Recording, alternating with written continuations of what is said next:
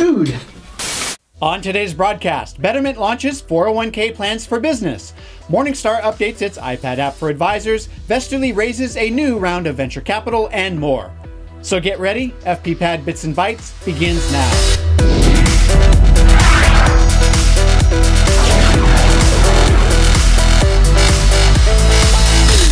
Hey everyone, I'm Bill Winneberg, and thank you for joining me for this week's Advisor Technology News broadcast. This week's top story features Betterment, as the automated investment service announced the official launch of Betterment for Business, the company's 401k plan for employers. Earlier this month, Betterment for Business received a very strong endorsement from the founder of a startup called Estimize, saying the plan was so easy to set up that it could potentially crush the 401k industry. With plan fees ranging from 60 basis points all the way down to 10 basis points for billion-dollar plans and an interface built for ease of use, Betterment's offering might actually be the one that you recommend for your small business owner clients, and you might even consider it for your own company's 401k needs. So among large 401k plans, established providers like Vanguard, Fidelity, and Financial Engines have a sizable advantage. But underserved companies establishing their first 401k plan should see Betterment as a very attractive solution. This somehow reminds me of how Betterment targeted young underserved investors, say in 2010. How about that? So before I go into the next news story, I feel like I have something to get off my chest. Here's how it's going to go down. So I saw the Inside ETF's presentation that John Stein did about Betterment, and he said, advisors have disconnected solutions. There's a cottage industry of consultants that help advisors find technology solutions. It shouldn't be this way, which that's what he's saying right there, right? And so we created the Betterment institutional solution as the top-down solution that they all need.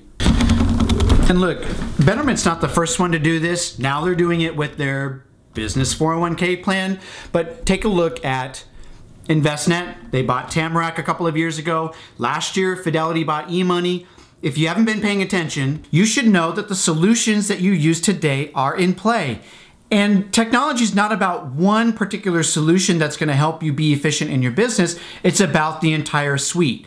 You don't have to take it from me. You can take it from Deborah Fox, because I asked her this question at the AICPA conference in Las Vegas. Here's what she said. I don't think there's a key piece of technology. I think that it is a key suite of technologies that are providing the automations for processes and also creating that user interface that's for clients and for the back office work that's being done, so that there's efficient use and full adoption and implementation of the technology offering. So there you have it. The single solutions that you're using, they are going to be acquired. The momentum is there, the cash is in this industry. That's what you can expect this year. So you're asking me, what do I do? Where do I start? How do I make progress in my business? What is clear to me is I need to step it up. I need to be doing more service for you, better service for you, get more due diligence information, get more research about vendors, solution providers out there. So you can expect more content, deeper discussions, not softball questions, but I need to get down to the heart of the matter of all technology solution providers so you can make good decisions for your business. Okay, so I get that I'm taking a little bit of a risk here. I'm doing something non-traditional, but you deserve it. Aren't you tired of the same old technology coverage in the industry? Aren't you tired of press releases and then no follow-up? I want to take the risk to connect with you to make sure you're getting the answers that you deserve.